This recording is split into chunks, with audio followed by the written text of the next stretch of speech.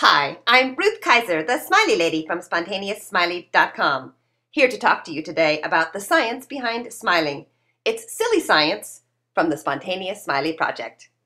Spontaneous Smiley, the smiliest website ever created, where thousands of people from all over the world find smiley faces in everyday objects.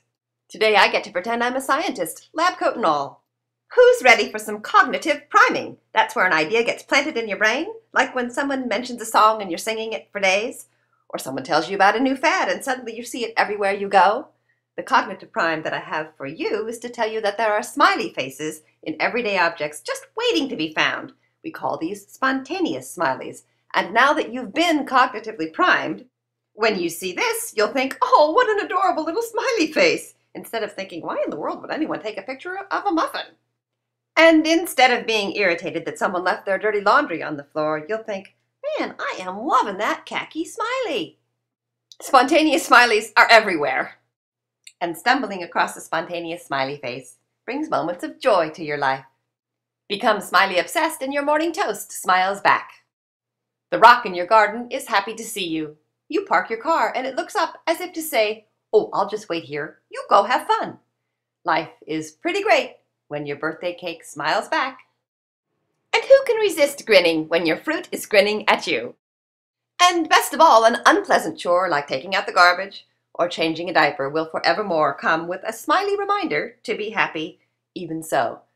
So why do we see faces in objects? I'm certainly not the only one. After all, on eBay, someone paid $28,000 for the Virgin Mary on a grilled cheese sandwich. And even though I'm just a preschool teacher with a goofy little hobby, my website's gotten over 17 million clicks. Spontaneous Smiley is such a contagious movement that I've even had the thrill of giving a TED Talk. And I still can hardly believe that I got to have lunch with one of my very favorite people. Does all of this remind you of Disneyland, where every day millions of people search for hidden Mickeys? Maybe I should have put moldy Mickey Mouse pumpkin on eBay instead of on my compost heap. The science behind all of this silliness is called pareidolia, where one takes vague or random stimulus and perceives it as significant. Faces in clouds, the man in the moon, constellations, or hearing hidden messages or unintended lyrics when listening to music. Jimi Hendrix did not say, excuse me while I kiss this guy. It was excuse me while I kiss this guy. And Elton John did not say, hold me closer, Tony Danza. It was hold me closer, Tiny Dancer. And my personal favorite from my buddy Jared, life is bugging me. The instinct to search for human faces is so strong it is actually hard to suppress. But who would want to? After all, connecting with other humans is what life is all about. Oh yeah, and finding spontaneous smileys in everyday objects, that's totally fun. Facial recognition is hardwired into our brains. The ability evolved as a survival mechanism. Go back millions of years, and the babies that recognized and responded to human faces won the hearts of their caregivers and thus were more likely to be fed and to prosper. What was once associative learning, a baby learning to associate that honing in on a face often meant that they'd get fed, became over time instinct. You don't have to be taught, you don't have to learn it. Babies pop out on day one seeking and locking in on faces.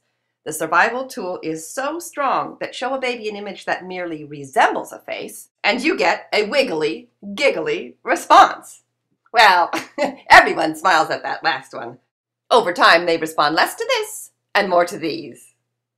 So what's happening in the brains of adults looking back at those smiling babies? The pleasure-related, dopamine-associated, reward processing regions of the premotor cortex of their brains are activated. The initial hypothesis was that it was a response learned through the experience of parenting. But MRI studies show that all adults, young or old, male or female, parents or not, have a similar brain response, making caring for babies inherently pleasurable.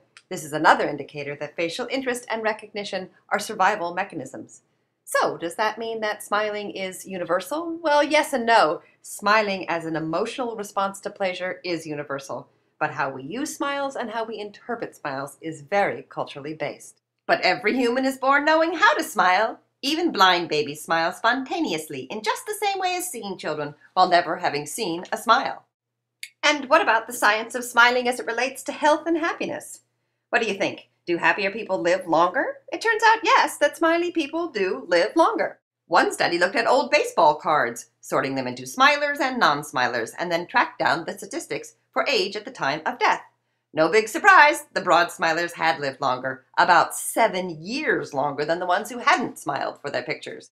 A similar study looked at old high school yearbooks and then tracked down those now senior citizens. They found that the broad smilers had had happier, healthier, and more successful lives, longer marriages, deeper friendships, greater work satisfaction, and they scored higher on standardized tests of happiness and well-being. Amazingly, you can actually increase your feelings of well-being by smiling even when you're feeling blue. Smiling lifts your mood because your brain gets feedback from your face. I'll say that again because it's so important. Your brain gets feedback from your face. Darwin said even the simulation of an emotion tends to arouse that emotion. I didn't have any luck finding a picture of Darwin smiling. Now here we've got a smiler. Buddhist monk Thich Nhat Hanh said sometimes your joy is the source of your smile, but sometimes your smile can be the source of your joy. Scientists have found that facial feedback actually modifies our neural processing. Our brain circuitry for emotions and happiness is triggered when we smile, even if it's a fake or a forced smile. One way that we know that our brains get feedback from our face comes from my totally favorite science experiment. You can do this experiment at home, but only if you invest in this highly precise yet amazingly affordable piece of scientific equipment, the pencil. It turns out one of the main ways we interpret other people's intentions is by mimicking their facial expressions. Give a subject pictures of people smiling, sincere, snarky, flirty, nervous smiles, and most people can quickly tell you the intent behind the faces in the photos. That is, unless, pencil please, you make them hold a pencil in their mouth. If the subject is biting down on a pencil and is thus unable to mimic the facial expressions in the photos, they have a very hard time knowing what those expressions mean. Pencil out, and they will automatically imitate and instantly understand the intent. Their brain is getting feedback from their own face. When people say that smiling is contagious, that's not just a saying. We form a mimicking smile in about 300 milliseconds after seeing a smile. Smiling back is almost impossible to suppress. If nothing else that I've said today sticks, I hope that you walk away with this. Pause in the present to enjoy the present. Spontaneous Smiley is all about stopping to smell the roses. Make that stopping to see the smiley faces. Remember, 50% of your happiness comes from your genes, 10% from your situation, and that leaves a whopping 40% left for attitude and outlook. And that, my friends, is up to you. It's something you control, but only if you choose to. And if smiling doesn't come easily to you, you might want to get yourselves one of these, a refrigerator that is unlocked by your smile. Studies done by the developers found that for the first few days, the smiles that were caught by the fridge's camera were forced. But by day 10, most people opening the door were smiling naturally. You gotta know, I am super proud that Spontaneous Smiley is helping people live smilier, happier lives, even without buying a high-tech refrigerator. After all, choosing to be happy is what Spontaneous Smiley is all about. I'm equally proud that the Spontaneous Smiley community has joined me in raising funds for the children of Operation Smile. In 2009, SpontaneousSmiley.com partnered with Operation Smile, which gives free surgeries to kids with facial deformities, cleft lips, cleft palates. You upload a smiley to our website and we donate $1. So far, we've paid for 25 kids to get life-changing surgery. And in March, I'll be on an airplane to Paraguay as a volunteer on a medical mission. If you'd like to help, just go to SpontaneousSmiley.com and click on the Operation Smile tab. Spontaneous Smiley and Operation Smile would be very thankful. Oh yeah, and one last thing. My editor would want me to get my brain examined if I didn't remember to say I'm a children's author. I have a children's book of optimism called The Smiley Book of Colors. I'd love to share it with you. I truly believe we should not just hope that our kids turn out to be happy, well-adjusted adults. I think that we need to talk to them and to teach them about happiness. Smile, be happy. Smile, be happy. Smile, be happy.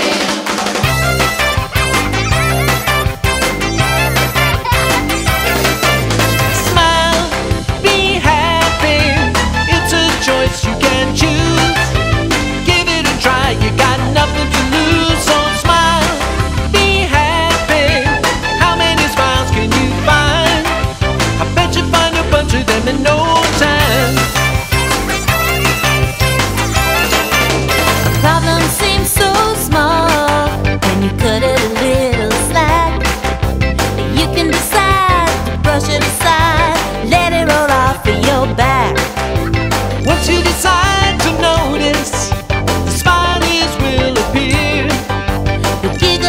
grin from